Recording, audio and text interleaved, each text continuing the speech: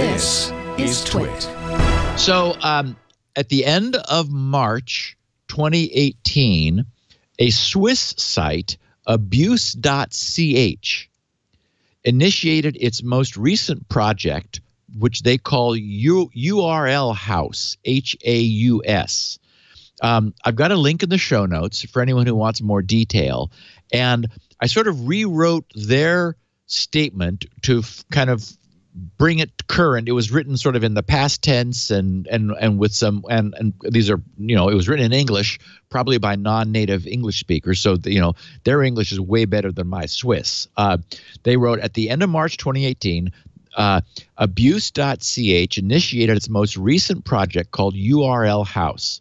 The goal of URLhaus was to collect and share URLs that are being used for distributing malware. And wait till you hear how many. The project was a huge success with the help of 265. And Leo, I had to force myself not to write 256 because my fingers, they just automatically. There's a groove in your brain. It's like, okay, wait a minute. 2 to the 8. It's obvious, yeah. Not 256, 265. Security researchers spread across the globe. URLhaus was able to coordinate the takedown of almost 100,000 malware distribution sites. Holy cow. In 10 months. During that time, these 265 researchers identified and submitted, get this, in average 300 malware sites to URLhaus each day. Wow. In order to help others to protect their network and users from malware campaigns. Working with the security community, URLhaus managed to get the attention of many hosting providers, helping them to identify and remediate compromised websites hosted in their network. They say this was not a simple task, especially for large hosting providers who have tens of thousands of customers, and consequently, a great many hijacked websites within their network that are being abused by cybercriminals to distribute malware. Nevertheless, they write, URLhaus in average counts between 4,000 and 5,000 active malware distribution sites every day, which is, they say, way too much. Yeah. The following chart shows the number of active malware distribution sites tracked since the launch of URLhaus. The blue, and it's sort of sad. The blue line indicates the number of abuse reports sent out to the corresponding hosting providers and network owners. So what's interesting here is, first of all, for those who are listening and cannot see, the graph spans June 12th of 2018 through January 15th of this year. And that it shows a red, that the active malware sites creeping upwards from at the beginning at around 2,500 up to a max of, it just barely crosses 7,000.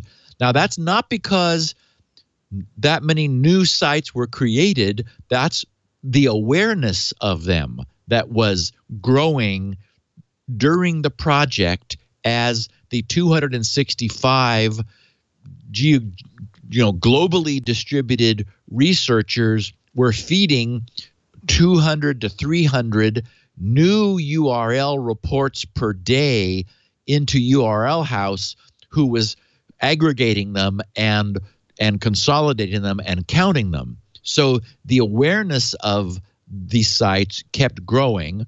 Meanwhile, there was an ongoing background effort shown by the blue line to thwart this. And what's interesting is there is, looks like maybe in September 2nd, a little, but maybe between the second and the 11th somewhere. That's where the graph is marked.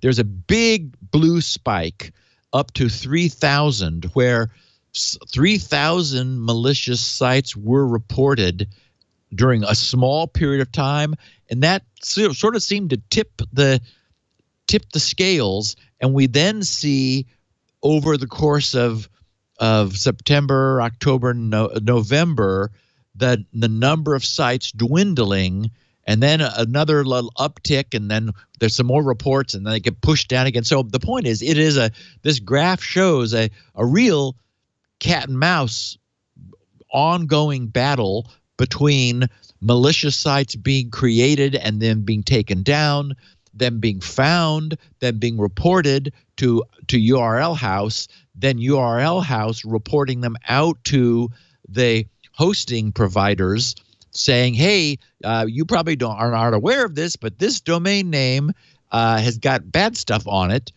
You should take it down. It's hurting people. So that table.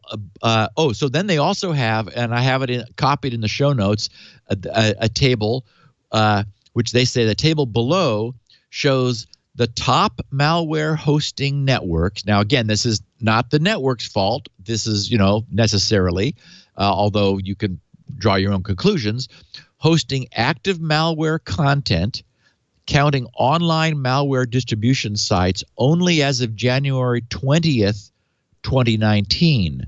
Okay, so that's very recent. They say, as you can easily spot, 2 out of 3 of the top malware hosting sites are hosted either in the U.S. or China. And what was interesting and a little sad is the length of time it takes for reports to be acted upon. The worst were Chinese sites. What they said is, what is also an eye catcher on this table is the takedown time of malware sites hosted in China. The 3 top Chinese malware hosting networks have an average abuse desk reaction time of more than a month.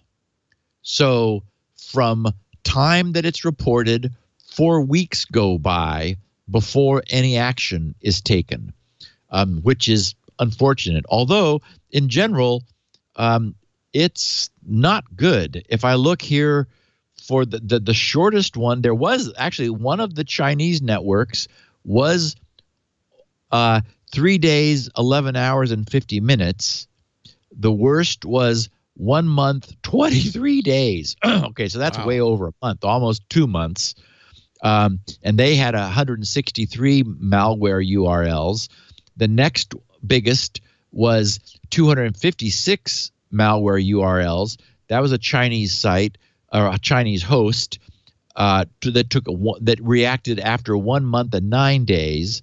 On the other hand, the number 1 hosting site provider was DigitalOcean in the U.S., and they had 307 malware URLs, so more than any other provider, and their reaction time was 6 days, 12 hours, and 56 minutes.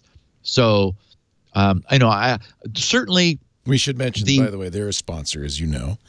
Okay. And one of the reasons people use them is it's so easy to spin up a site, right? Right. It's a simple thing to do. Yeah. Exactly. And also, I was just going to say that these guys have to be responsible because they don't want to take down a site. They shouldn't take down a site based on a report without verifying it. So otherwise, you've got script kiddies maliciously reporting good sites that they don't like as being malicious and getting them booted for no good reason. So when you have a huge number of sites, there's a lot of remediation work and burden that goes along with it.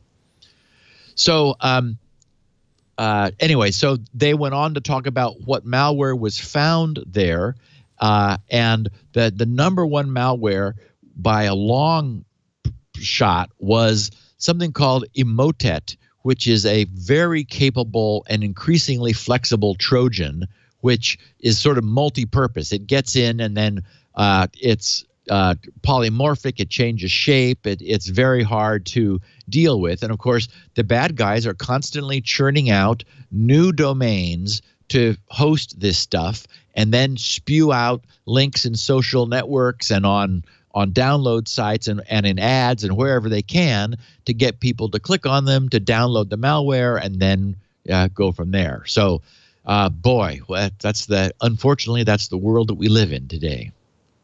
Crazy.